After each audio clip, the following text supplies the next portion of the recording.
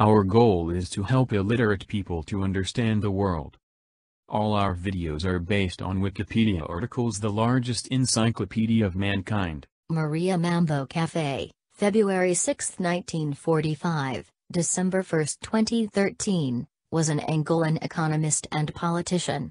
She was a career member of the Movimento Popular de Libertação da Angola, Partido do Trabalho, IPLA. Biography.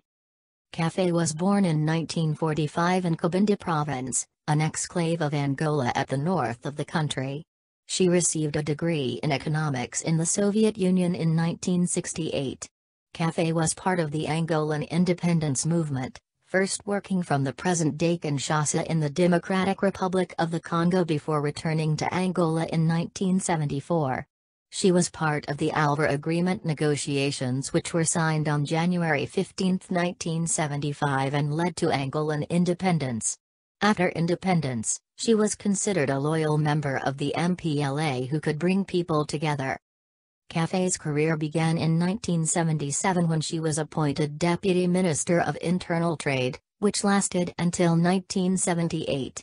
In 1982, Café was appointed Minister of Social Affairs, becoming the first woman in Angola to be appointed to a cabinet position.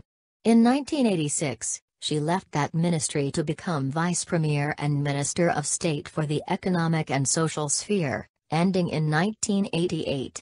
She was from 1986 to 1987 considered one of the super ministers.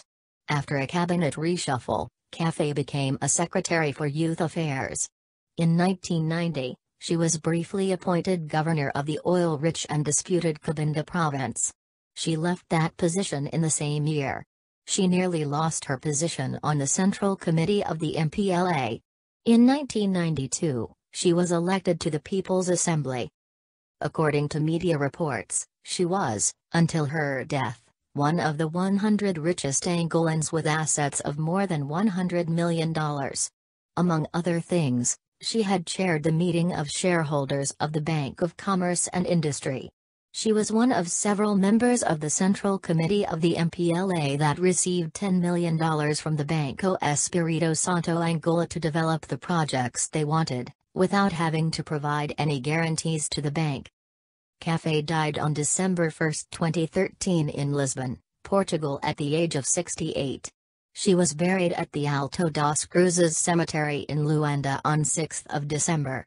The Political Bureau of Angola honored her in a statement that read, "Comrade Mambo Café China holds an impeccable and enviable political trajectory in the struggle for freedom and democracy in Angola and the world."